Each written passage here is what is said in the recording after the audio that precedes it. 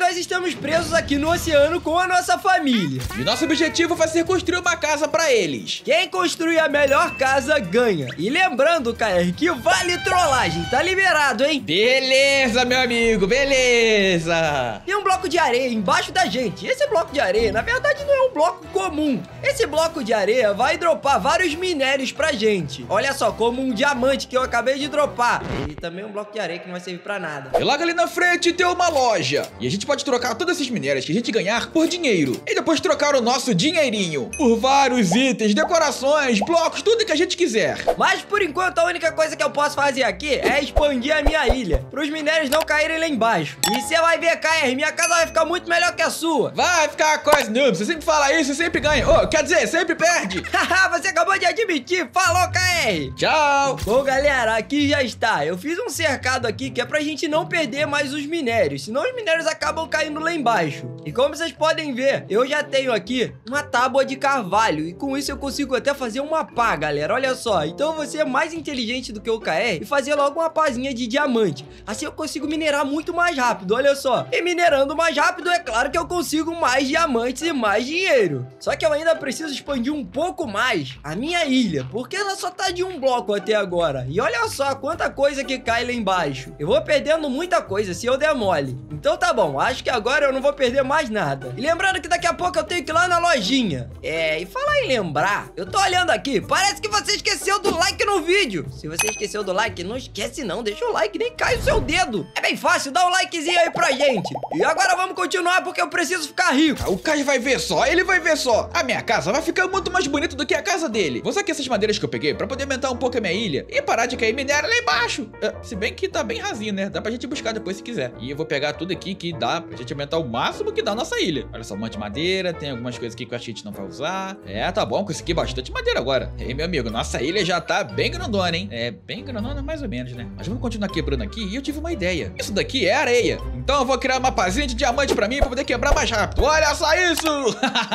Dessa forma a gente vai sair muito mais na frente. E como vocês podem ver, com a pazinha de diamante, a gente quebra muito mais rápido. Então vamos lá, vamos encher nosso inventário de diamantes e minérios. Na verdade, eu já consegui aqui um pouco de minério. Então eu vou fazer o seguinte, vamos criar aqui um barquinho e vamos lá na loja pegar uma pazinha melhor. Eu acho que com o minério que a gente tem aqui, a gente consegue comprar alguma coisa mais forte. Vamos ver, tô chegando aqui e deixa eu ver o que esse rapazinho aqui vende. É um tigrinho muito feliz. Deixa eu ver, ele tem pá de diamante, pá de cristal e pá de nederita diamante. Com eficiência, 999 fortuna 999. Pra comprar essa pá boa, eu preciso de 64 diamantes. Mas eu consigo comprar essa daqui. Mas eu acho que eu vou pegar todas essas coisas aqui do mar primeiro. Eu acabei deixando cair, tem até diamante aqui, meu. E pra subir eu vou ter que fazer uma espécie de escada aqui, senão eu não vou conseguir, não. Vai lá, pega mais minério, Caio, porque a gente precisa disso. Bom, agora eu preciso criar um barco pra chegar até a lojinha. E eu preciso ver o que tem naquela loja. Eu não sei o que tem, galera, mas deve ter coisas muito boas lá. E é por isso que a gente tá indo em direção à loja e olha quem tá ali. Eu tô vendo o nome do carro lá dentro já. Será que ele tá comprando alguma coisa? Ele nem quis falar comigo, passou direto. Mas agora, se a gente ver aqui, a gente consegue comprar aqui uma pá de cristal. Isso é muito bom, porque ela tem eficiência 10 e fortuna 10. E com isso a gente vai conseguir muito mais minério. Então a gente precisa se apressar, porque o KR também deve ter comprado uma dessa. Ou na pior das hipóteses, deve ter comprado uma que compra com areia. Mas a gente já tá aqui e vambora. Quer ver só, galera? Agora ela vai quebrar muito mais rápido. E olha só quanto diamante eu já consegui. Vai lá, eu preciso de 64 diamantes. Beleza, já consegui. Vou voltar lá pra comprar a melhor pá. E o KR também tá voltando. Eu acho que ele tá competindo comigo, não acredito. E com essa pazinha aqui, eu vou conseguir muitos minérios. Eu acho que eu vou tentar juntar os 64 pra gente comprar aquela outra picareta que parece ser muito boa. Meu Deus do céu! Olha só isso, galera! Mal dá tempo do bloco aparecer! Caramba! Já consegui 53 diamantes! Pronto, 64. Eu vou lá comprar outra e eu não quero nem saber. Acelera esse barquinho! Deu nem tempo de ficar com essa pazinha aqui direito. Cheguei aqui e já vou trocar. Meu amiguinho, me dá uma pá de nederita diamante. E agora vamos pegar um monte de coisa. Olha só, parece que o Caio teve a mesma estratégia. Ai, que garoto sem vergonha. Ah lá, ele tá com a melhor pá, galera. Não acredito nisso, eu vou quebrar o barco dele. Toma essa, KR. Ai, meu Deus, eu tenho que pegar o meu barco antes que ele quebre o meu. Agora vamos lá. Eu preciso comprar essa pá e beleza, comprei. E beleza, galera. galera, a gente já tá aqui. Agora vamos quebrar tudo, porque a gente vai ter muito dinheiro. E como eu sou inteligente, galera, eu só vou ficar com os diamantes. Eu vou jogar todos esses minérios fora daqui, porque a gente não vai precisar deles. Eu vou deixar aqui a madeira mesmo, porque a madeira a gente vai precisar sim. Então vamos lá, começa a espalhar aqui. Eu já posso, inclusive, jogar essas duas pás fora. E agora é a hora. Vamos pegar o máximo de diamante que a gente conseguir. Vamos lá, que eu sou uma metralhadora de escavação. Olha só isso, meu Deus. A minha ilha tá cheia de minério, porque essa picareta é muito boa. Deixa eu só tapar esse negócio aqui, né? Que é pra gente não cair também, né, galera? Mas vamos lá, que a gente tá se dando muito bem. Vamos pegar o máximo de diamante possível. Eu acho que a gente já completou, galera. Estamos com o máximo de diamante possível. E olha lá, o Kai tá indo lá pra ilha. Eu já sei. Eu vou ir pra ilha dele e vou quebrar tudo. Ó, cheguei aqui na minha ilha, agora vamos usar aqui a nossa pazinha. Meu Deus do céu. Olha só isso. Eu já enchi o meu inventário. Ah, não. Agora eu vou jogar esse negócio aqui tudo fora. E vou deixar aqui só a esmeralda. E também um pouquinho de diamante e madeira. Agora sim, vambora. Vamos minerar esse negócio aqui pra gente ficar milionário.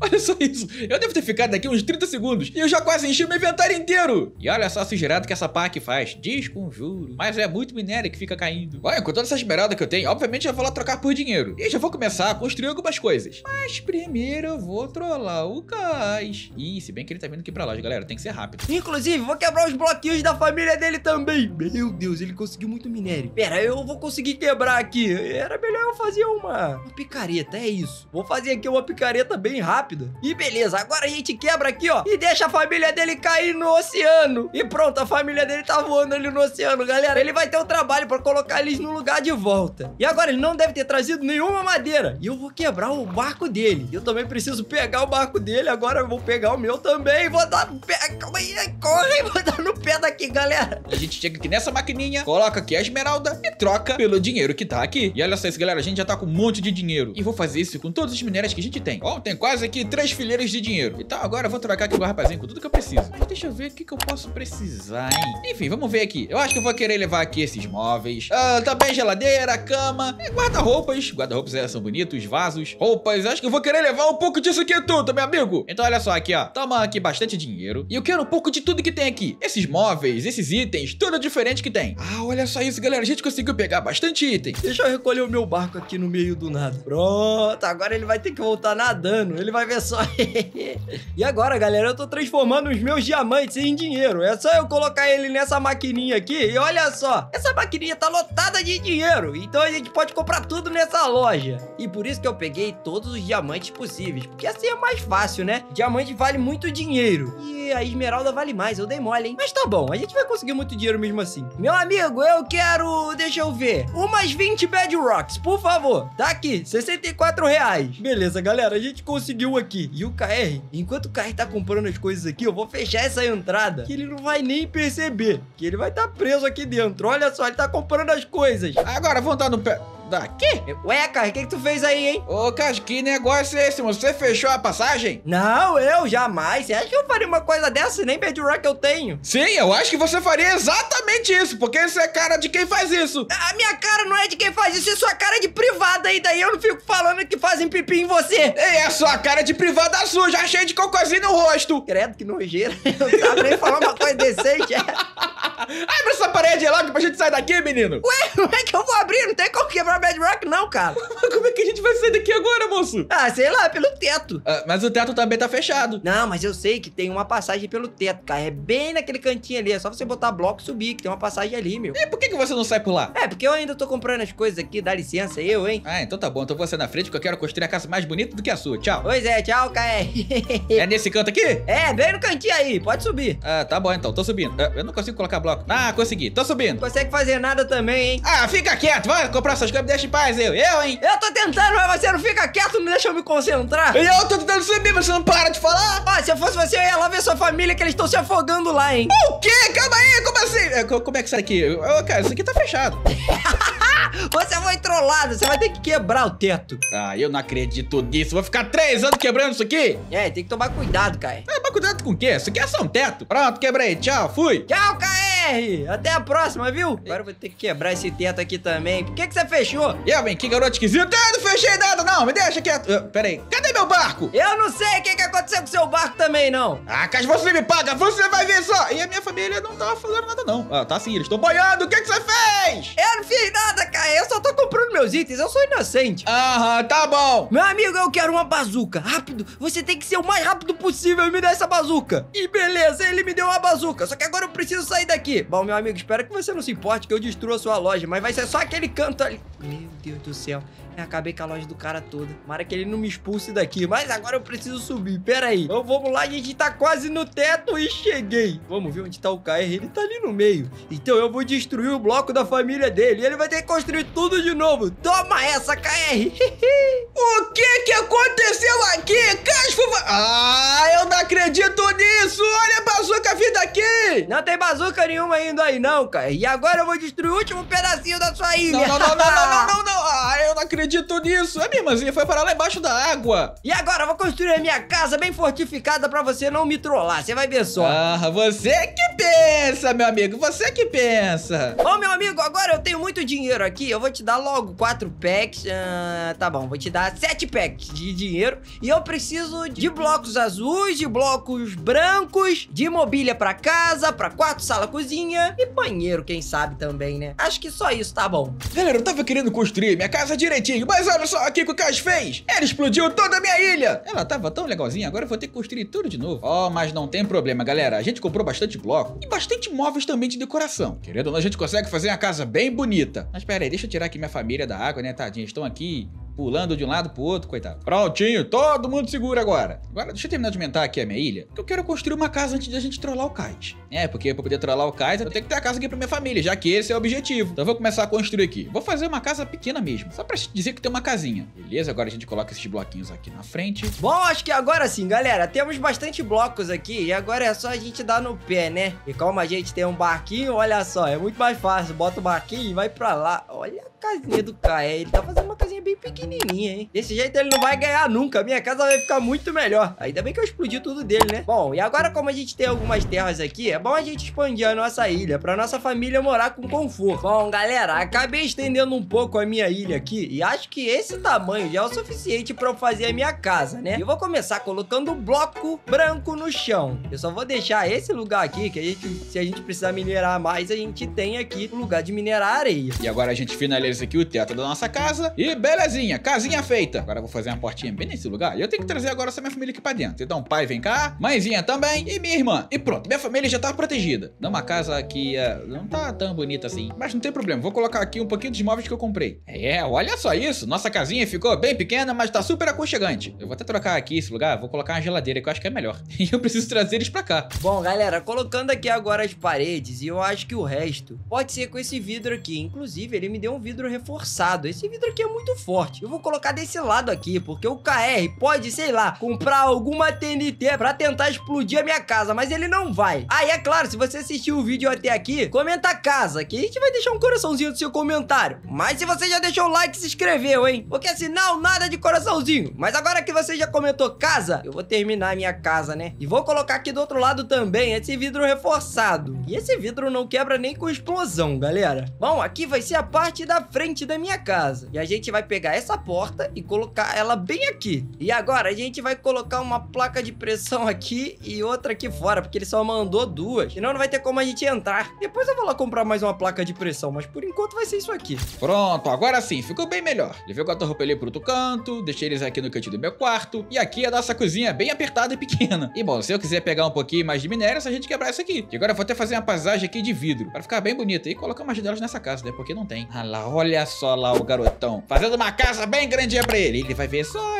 vai chegar lá daqui a pouco. E prontinho, acho que a nossa casa tá feita. Agora eu vou fazer o seguinte, galera, eu vou comprar uma coisa pra gente começar a trollar o Cas. Então vambora. Todos os itens que eu tenho aqui, eu vou vender pra conseguir dinheiro. Ah, meu Deus do céu, eu esqueci que a parede tá fechada. E eu vou ter que passar aqui por trás. Deixa eu ver o que ele tá fazendo. Vamos ver aqui de longe. Eu acho que ele tá colocando vidro reforçado. Esse vidro não explode. Mas não tem problema, porque eu sei a ferramenta pra arrancar esse vidro fora. Então, deixa eu fazer uma nova porta aqui, né?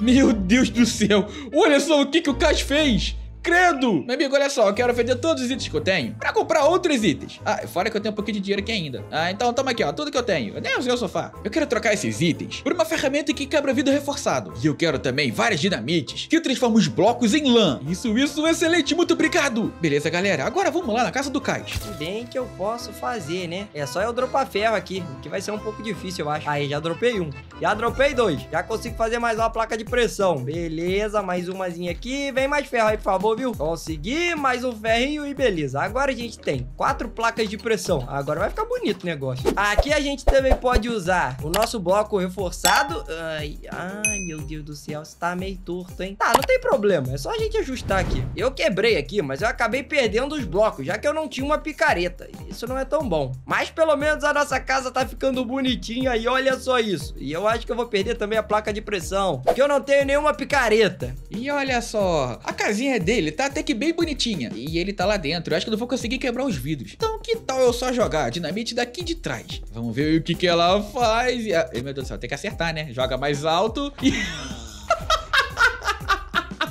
E aí a gente vai continuando aqui. Pera, esse bloco aqui não tava aqui. Eu tô colocando bloco de concreto e não bloco de lã. O que que aconteceu? A minha porta virou bloco de lã também.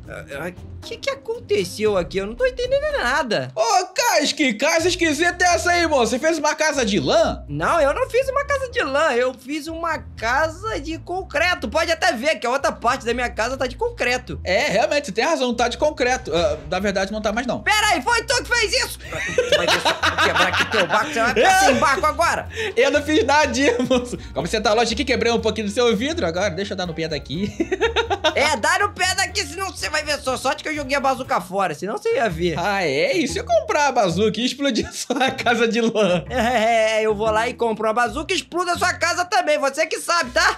Se bem que a minha casa tá de quartos, né? Não, é paz, né? Trégua. Tem certeza que quer paz? Você vai ver a paz daqui a pouco. Eu vou jogar uma bomba atômica na sua casa. Que isso? Mas se você jogar uma bomba atômica, você vai explodir a sua também, doido. Mas eu não vou jogar nada, não. Ah, então tá bom, eu agradeço por isso. Eu comprei um monte de coisa pra enfeitar a minha casa, mas o cara transformou a minha casa em lã. Eu não acredito nisso, ele vai me pagar. E não vai ser com esse dinheirinho do Minecraft não, porque esse aqui eu já sou rico. Ele vai me pagar porque eu vou fazer alguma coisa contra a casa dele também. Eu só não sei o que. Na verdade, eu acho que eu já tenho uma ideia. A gente tá no meio do oceano, eu já sei. Meu amigo, eu quero uma TNT de oceano. Toma aqui. E um pouquinho mais de dinheiro pra você também me dar a pederneira pra eu acender. E olha só, galera, Ocean TNT. Essa TNT aqui é uma TNT de oceano. E aqui é a pederneira pra eu acender. Bom, eu preciso chegar na casa do KR como quem não quer nada, sabe? Ai, a casa do Cais ficou muito engraçadinha. Mas até que ficou bonito uma casa de lã. E a minha casa até que tá bem legal. Mas eu acho que eu tenho que comprar mais alguma coisa pra poder explodir a casa do Cais. Ou talvez reforçar a minha casa, né? Então deixa eu jogar essas coisas aqui fora que eu acho que não vou precisar mais. E vamos pegar aqui um pouco de dinheiro porque eu joguei tudo que eu tinha fora. Pronto, já consegui aqui a quantidade de minério necessária. Pera, meu inventário ficou todo bonitinho. Olha só, esmeralda, diamante, esmeralda, diamante, esmeralda, diamante. Que legal. Galera, eu acho que o Cais tá bem lá na lojinha. Só de brincadeira, eu vou trazer a família do Cais bem aqui pra minha casa. E quando ele chegar lá, ele vai tomar o maior susto. Ele não vai entender nada. Então nada rápido, KR, vamos. Então ele não pode me ver. Eu tive uma ideia melhor, pra ele não me ver. Calma aí. Meu amigo, voltei pra comprar um negocinho com você, hein? Toma aqui, ó, R$64 e eu preciso de uma poção de visibilidade. Galera do céu, o cara me deu uma poção de visibilidade de 80 minutos. Eu não vou usar isso tudo, mas tá bom. Agora eu vou ficar invisível. Tchau pra vocês. Agora só vai aparecer aqui a TNTzinha na minha mão e o KR não vai saber onde eu tô. Bom, mas é claro, né, galera? Eu vou ter que ir nadando, porque senão vai aparecer o meu barco. E como eu tô invisível, ele tá indo na minha casa. Só que ele não tem ideia do que eu vou fazer na casa dele. Isso vai ser uma surpresa. Olha ele indo embora, que bobão. E olha só, aqui tá a família do KR. Mas eu acho que eles vão ficar afogados depois disso. Acendi essa TNT, agora corre. Uhul. Vamos ver o que vai acontecer, galera. Explode, TNTzinha, explode. E olha isso. Não aconteceu nada. Não, pera, aconteceu sim. Todo o show dele já era. E a casa dele meio que virou um abrigo de lulas. Isso foi muito bom. Agora eu preciso dar no pé daqui. Olha só, essa galera, cheguei aqui e o Cas não tá aqui. Então eu vou pegar aqui o pai, a irmãzinha e a mãe dele. Vou levar lá pra minha casa. Agora corre, vamos rápido antes que o Cas volte. Corre não, nada, vamos, nada. Belezinha, tô chegando aqui na minha casa. Pera aí que tem um monte de lula aqui, hein, que estranho. Galera, o que aconteceu da minha casa? O chão da minha casa virou água. Eu não acredito nisso. Vou ter que colocar um chãozinho de terra aqui só pra não ficar sem chão na minha casa. Pronto, eu consertei o chão e já coloquei aqui a família do Cas. Vou deixar eles presos bem aqui. Mas eu tenho que dar um jeito nesse negócio, né? Cheio de água aqui. Eu acho que eu vou ter que ir lá comprar umas esponjas pra baixar um pouquinho esse nível de água. Eu já preciso pensar na próxima trollagem. Bom, eu tenho 3 packs de dinheiro sobrando aqui ainda. E eu comprei uma metralhadora pra me vingar dele. Que assim ele não vai conseguir lutar contra mim. É isso aí. Agora tu vai ver só, KR. Pera aí, eu tô invisível ainda, né? Ele não consegue me ver. Eu vou voltar pra minha casa e ver se tá tudo bem com a minha família. Porque ele tá vendo em direção à minha casa. Bom, e cadê a minha família? Não acredito. Será que o KR roubou minha família? E eu acho que ele fez isso sim, galera. Não tô vendo mais ninguém aqui. E calma aí, ele tá numa boa. Pera, tem um cabelinho amarelo ali. Aquela é minha família. Eu vou atrás dele agora. Eu vou fazer ele devolver a minha família. Vamos passar aqui. Calma aí. Afundou. Não acredito. O KR. O que é que foi? Tu pegou a minha família, me devolve. E eu peguei a tua família? Claro que não, garoto. Pegou sim, eu tô vendo ela aí dentro. Peguei mesmo. Você não vai entrar aqui, não. Você tem certeza que eu não vou entrar aí, KR? Tenta a sorte, vai. Dependendo do que você fizer aqui, ó.